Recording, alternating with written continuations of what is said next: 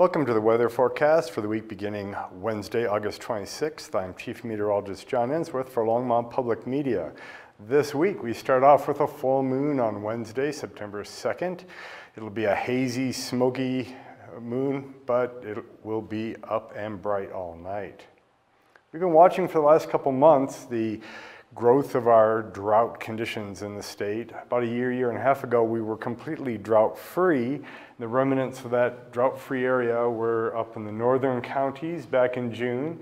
But as we moved through July and August, other than some relief created by some thunderstorms, we just kept seeing it grow. So now in Boulder County, Larimer, Weld, it's a severe drought, D2 on this scale.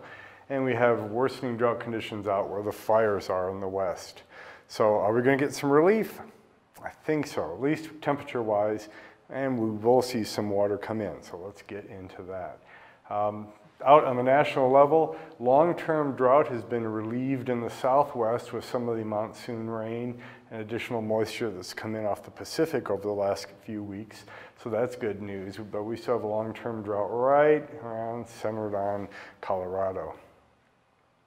Over the last week, you can see the front range from Fort Collins down to Colorado Springs here. You see very minimal amounts of precipitation, almost nothing around Denver, a little bit more in the foothills. Somewhat significant rain has occurred out on the plains and down around Colorado Springs, but the west, bone dry. Well, let's take a look at a visible satellite image. This is from Sunday, and you can see at that time we had two tropical storms, Marco and Laura down here. And you can actually see in the visible satellite this wispy gray coloration of the smoke building up in the west. The big theme is this high pressure systems right around the Four Corners area just kept cycling the smoke around and around. So by Monday, you can see it's even thicker, pouring now up in towards the Great Lakes. Marco had made landfall, and Laura's moving past Cuba. And then by Tuesday, in the morning, you can see this pretty thick smoke at sunrise and stretching up into the northeast. And Laura is now gaining strength, and we'll cover Laura in just a moment. If I pull back to show a large chunk of the northern hemisphere here, this is the smoke model. I put in arrows showing the direction that the smoke is migrating around. And what's really interesting is the remains of Genevieve out here have helped pump some smoke all the way out to Hawaii. So that's the Hawaiian Islands out there getting mainland smoke. We got smoke down to Mexico City practically, up into northern Canada, and then off the Canadian Atlantic coast. So this is a crazy amount of smoke. Zooming in on Sunday, there's the location of the high on Sunday and the big clockwise swirl of smoke going around it. There's circulation from Genevieve. Tuesday, we're seeing a little relief coming in. You see the high has moved down to about the Grand Canyon area, and there's a little bit of cleaner air getting pulled in to the west. And for Wednesday, that little tendril of cleaner air is kind of punching its way almost up to Colorado, at least western slopes. You can see some of our own local fires contributing smoke right in there. So we've got smoke for a little while, but relief is probably coming for that as well. So we have afternoon thunderstorms are back. We have moisture that's making it in with that same flow around the high. Our high temperatures are starting out at about 86, dropping down to about 85, 84 at the end of this 10-day period. Normal nighttime temperature is going from 57 down to about 55. I put a dotted line here showing you the 90-degree temperatures. We have at least a couple more days of 90s, and then the temperatures drop below normal finally. In fact, later in the period, we have a significant cool down coming. So let's take a look at our records we looked at last week. Tuesday marked 65 days at 90 degrees Fahrenheit or higher. So we broke it. We now are in second place for the number of very hot days.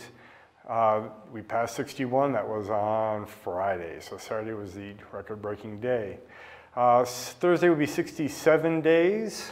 And then we might be over with it. It's possible that we could see another 90 degree or so in September. But remember, the record is 73 days back in 2012. So 14 days ago, we had just a little bit of moisture in the west. We had Lydia down there. We had dry air coming in. A week ago, we had a good shot of moisture coming in, and we had a little more storm activity in the state. On Tuesday, the high is right around the Four Corners area with moisture being pulled around. A bit of moisture coming in on that edge of the cleaner air that's scouring out some of the smoke. By Wednesday, this is the precipitatable water, so this is how much moisture, another measure of how much moisture is in the air. You can see Laura down here. A hurricane has a lot of moisture in it, so that's the darkest green shading on the map. Then we have circulation coming on around the high, bringing it into the western slopes and northern parts of Colorado. But that high is a big one. It's still extending up into Canada, way off the southwest coast. And by Wednesday, Laura's coming in for landfall, and the high hasn't moved very much at all. So a little bit longer, we're baking in smoky conditions with that high. Thankfully, we don't have any severe weather. There's a little bit of chance of severe weather down in Arizona, up across the northern states. We do have a chance of thunderstorms in general. These are just garden variety thunderstorms. Maybe for a moment they put down pea-sized hail or something. By Thursday, same thing. A little bit of hail and strong wind chances right down to the northern Colorado borders. So it's possible to see something nearby, but it just means we are getting moisture. We're seeing a little relief come back. That moisture looks to be around a quarter inch or less in the next 5 days. The southern mountains get some good hits of water, maybe an inch, inch and a half, wherever thunderstorms happen to form. Add another 5 days, you're looking out 10 days, and everything just gets a touch moisture. But most of the rainfall should occur in the next 5 to 7 days, not much further out than that. We dry out after the weekend.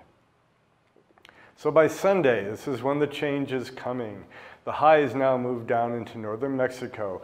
We have this trough coming in, and this looks like the beginning of a sequence of troughs that will be kicking down cold air and bringing in cleaner air, making breathing nicer. Taking a look at the moisture, you can see the dry air with that front pushing down, but ahead of that is a good stream of tropical moisture coming up into the southwest and into Colorado. There's a temperature anomaly map. This is how unusually cool or hot the temperatures are. In our state on Sunday, we see little thunderstorms all over the place, dropping little pools of cold air with the rain. But the real cold front is down through Montana and north and into South Dakota. For Wednesday, this is one forecast made Sunday showing cold air down and the cold front stretching down into Texas and Oklahoma. But this was the model run on Sunday. This shows the earliest that the cold air was expected to make it here this week. But if you look at the Monday model run, Monday model run for Tuesday next week, it's got the cold air here a whole day earlier. Then if you look at the Tuesday model run, the cold air is yet a day earlier, arriving next Monday, just here hitting Kansas and making it down the plains of Colorado. So, and this is some really cold air. This could be temperatures in the daytime, low 70s, maybe even 60s up in the mountains here and northern plains, and we might see nighttime temperatures in the 40s. So this is a change. This is finally going to break this stretch of heat and smoke. So the trend has been that this cold air is getting here sooner and sooner. The latest model run shows this as being a very strong trough, cutting down into the plains and strong north-northwest winds right behind it. So looking out for the next week, we have a few more 90s, Wednesday and Thursday. Then as moisture increases, we drop down to the 80s, maybe skirt back up to about 90 or so over the weekend, and then the bottom drops out. We see 40s at night, 70s in the daytime, and this could be too warm still. We'll have to keep an eye on that. Before we go, let's take a look at Laura. Laura, as of Tuesday morning, is out into the Gulf. It's passing over cooler water from Marco, so it's not going to intensify right away, but as soon as it gets past that, it's got a good stretch of very warm Gulf water there. Right now, it should probably make it to Category 3, could even exceed that before it makes landfall very close to the Texas-Louisiana border and then gets caught into the westerlies as that trough, that same trough cooling us down, will whip it off to the east and send it away. So a big news story there, like we need something else, but there's a hurricane to watch for the Gulf. For more local news and frequent weather updates, check out the Longmont Leader at longmontleader.com. I've been Chief Meteorologist John Ensworth. Keep looking up.